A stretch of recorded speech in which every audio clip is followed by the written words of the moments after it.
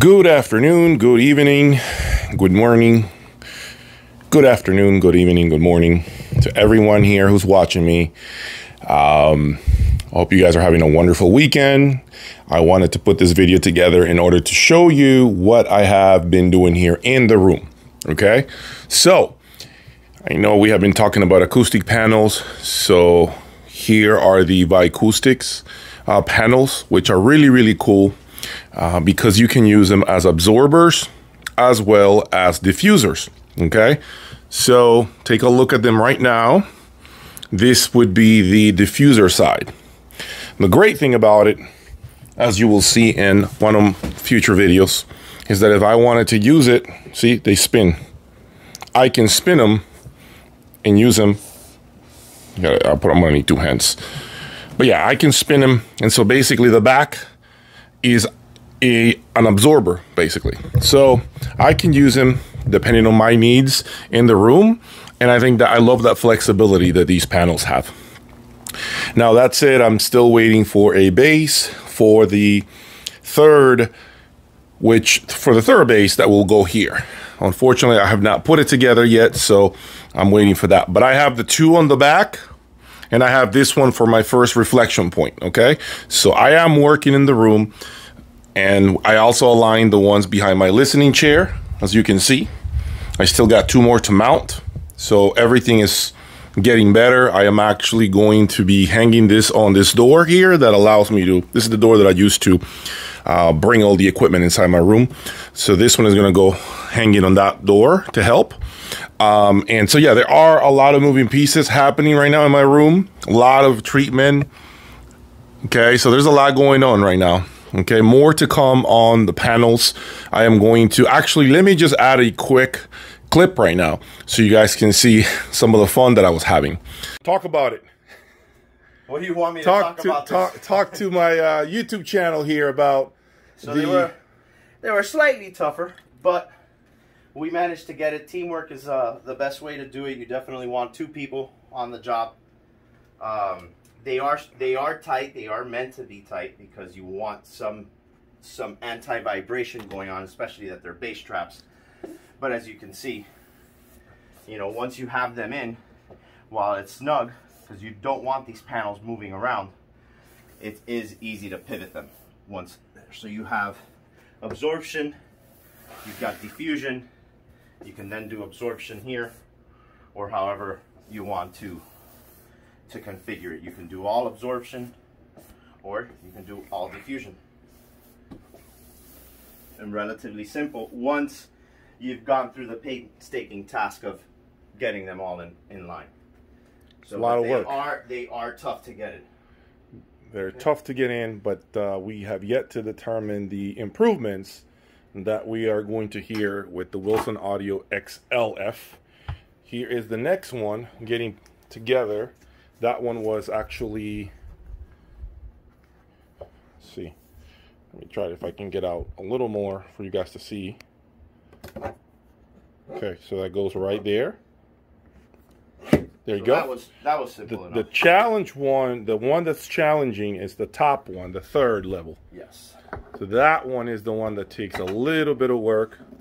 Of course, this one is going in perfectly. Perfectly, and the last one was, I had to get a rubber mallet. We had to put a rubber mallet on there, and then 260 pounds for me. And how much do you weigh? About 200. 200. So we had to put about 460 pounds downward pressure. We didn't hang from him, but yeah.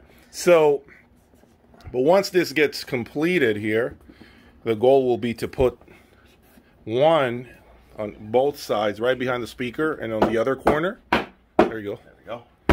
Okay, so this is where we'll see what happens when you do it with one person.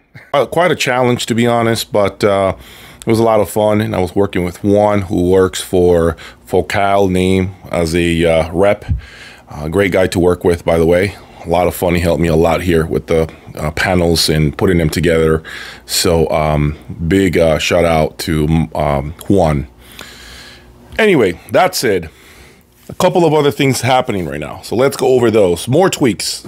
Jay is in tweak mode right now. All right, so in case you wanted to know, here is something that I am going to be talking about. Audio, these are the Synergistic Research orange fuses. 7 of them. Okay, so 2 have been installed on the Antillion. 1 is already installed on the Essence. I need to do the ones on the Pandora preamplifier, which is 2, 1 per side, and I also need to do 2 on the DCS along with the DCS clock. That has not been done. I want to make sure I am clear. I will not be changing fuses on the preamplifier or the DAC, the DCS DAC, until after the shootout. Okay, I want to make sure you guys understand, because I want no variables here. I want to help nobody. I want to make everything pretty fair and square. Okay, so these fuses, guys, they actually, right now, I know some of you guys do not believe in fuses, myself included, but I got to give you a high-level overview. I mean, I am quite impressed at the difference that it has made with me, with my Griffin Antillion. I mean, I do feel it opened up more clarity. The bass is better. There is more happening, guys. I gotta tell you, these fuses right now, I don't want to speak too much about them. I want you all to hear the before and after effects of the fuse. But what I wanted to tell you is they are directional, so you have to insert them into the back of the amp or preamp or whatever. Insert them one way and listen, and then you insert them the other way and then listen again, and then you choose whichever position it sounded best to you. Okay, so there is unfortunately no way of knowing until you try each fuse. For now, I think I already have the Antillion with the fuses inserted correctly. At least my ears are telling me that. And also the Essence. Okay, I do believe the fuses help. I do not know if it will be the same improvement for every component. This is why I still need to do my preamplifier as well as my DCS DAC with the clock in order to more or less give you guys some ideas of, you know, the improvements, the overall sonic benefit from using the Synergistic Research orange fuses. Okay, so yeah, so more to come on that. All right, so let's circle back to the XLF. I'm still playing on casters. I have not positioned them yet. I still need to do, these are my reference lines, more or less, where every speaker I feel has sounded better. And now I'm just marking them to try to understand. There's like about 6 inches between this line and the other line, and then the other line, more or less. So what I do is I typically go back with it or forward, and maybe slightly to the right or to the left in order to see how the mid-range gets in between the speakers as I put them closer or as I spread them apart. As you spread them apart, if you're going too far away from each speaker, if the separation between each speaker, is too much, you begin to lose that mid-range purity. You begin to feel that it's not one cohesive. There's no cohesiveness to the mid-range when you put the speakers too far away from each other. So as you bring them in, you begin to feel as if the mids begin to lock in the middle better. There's more body, more clarity, and that's an indication of when you're putting the speakers with the proper distance between each other. Okay, in terms of the bass with the XLF, I do feel, and this is pretty interesting because I haven't talked about this. So when I put them in here, this puts me at approximately, I want to say about 10 feet away from my listening position. I get a lot of bass here, beautiful bass, a lot of a bigger soundstage because the speaker, of course, is closer to me. As I go back, what I find is the bass is still there, but it begins to get a little less, which is funny, right? Because you're thinking, how is that possible, Jay? You're getting closer to the rear wall. Why are you getting less bass? It should be the other way around. That's why the port, that front firing port. So that is what begins to happen to me. So that port is essentially walking away from me as I put it, as I begin to push the speakers back towards the wall. In my room, personally, that has been the best setting on the speaker. I don't really think I like it rear ported, but now that I brought those acoustic panels, I may like it. I may try and circle back and see what effects porting the speaker in the rear has with the overall presentation. But going back to this, guys, so this is what I was saying. So typically here is where I like to put my medium-sized speakers. The Sasha sounded pretty good. Alexia sounded incredible right here. I feel this spot right here is perfect for that speaker. Martin Logan's that I had here sounded good.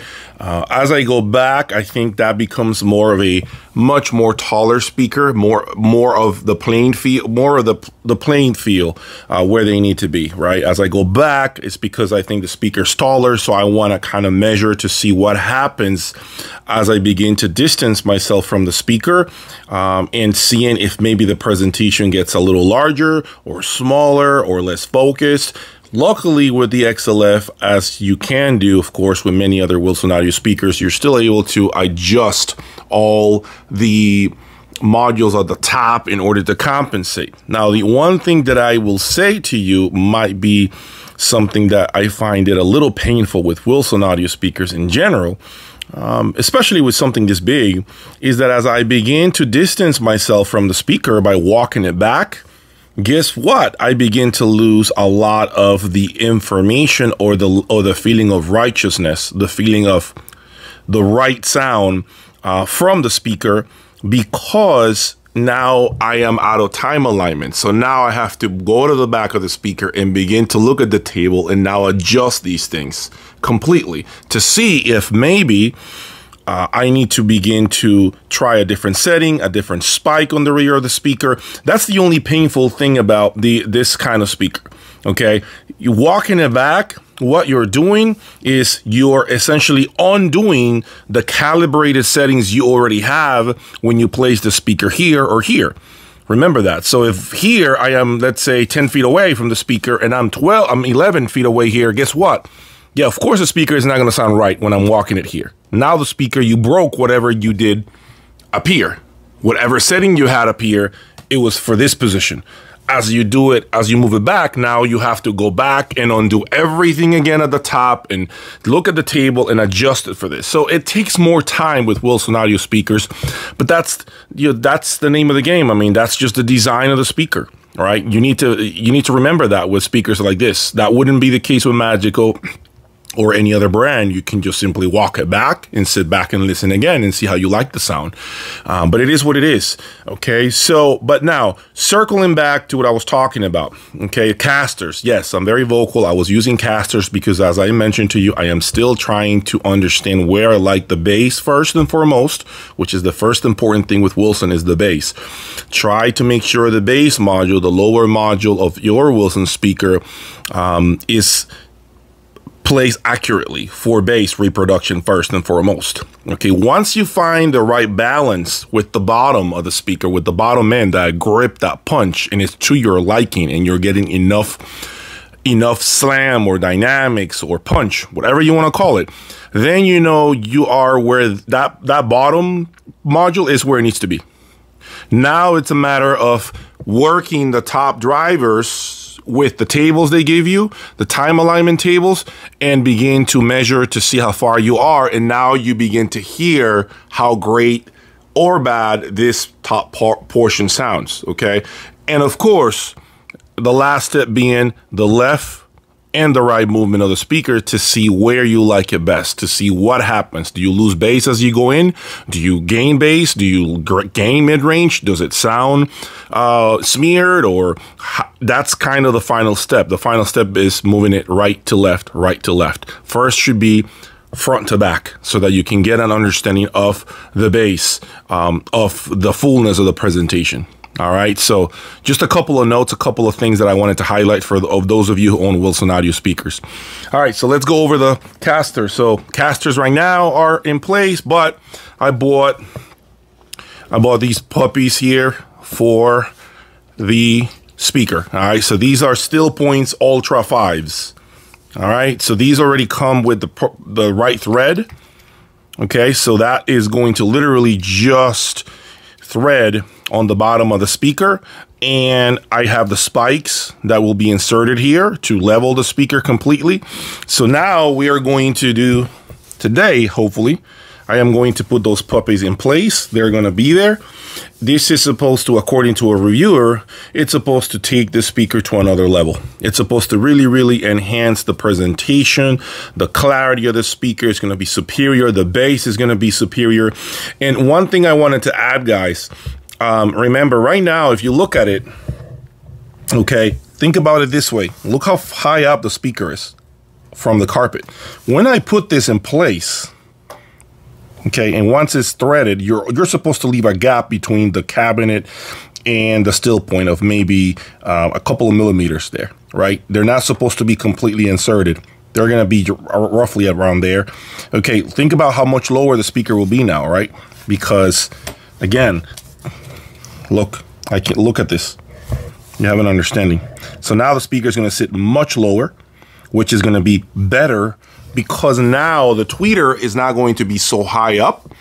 It is going to allow for you to get more in line with the tweeter. Plus, the top tweeter of the speaker is not going to be so far up there either. It now is going to be a little lower, and hopefully that is going to enhance the big sound stage, the depth, and the perception of space that the speaker is capable of displaying. So I'm pretty excited to try these Still Points 5s. These are approximately, I want to say, $700 each. So that's 8 of them. So you do the math. So I bought 12 actually. All right. So 4 per speaker. So that's 8 that I'm going to be inserting. And then I bought another 4 to try under another component. And what component that will be, I really do not know. Is it going to be, I'm sure it's going to be one of these, but I really do not know what. So yeah, so anyway, now you have an idea of what's happening in my room, what's taking place, and all the moving pieces, okay? I hope you guys are as excited as I am. For now, that's all I got. Thank you for following me, and please do not forget to hit that subscribe button, okay? It means a lot to me. Have a great weekend, guys.